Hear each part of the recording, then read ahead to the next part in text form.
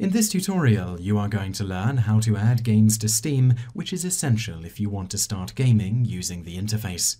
First of all, you are going to need to have Steam opened and be logged into your account. If you are not in the Store tab, you will need to navigate there. On the Store page, you will see some tabs at the top, one of which is Games.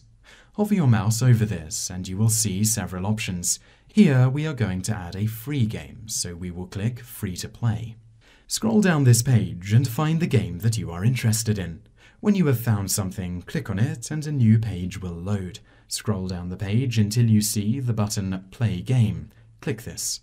A dialog box will appear and you need to click Next twice. You will then be informed that the game has begun downloading. Click Finish. You will be taken back to the main Steam window and a progress bar will be present at the bottom informing you of the download's progress. When it is finished, it will read "One item complete." You will see that the game has been added to the list on the left, and to play it, you just need to click on it, then click Play in the area that appears on the right. The game will launch, and that is how to add games to Steam.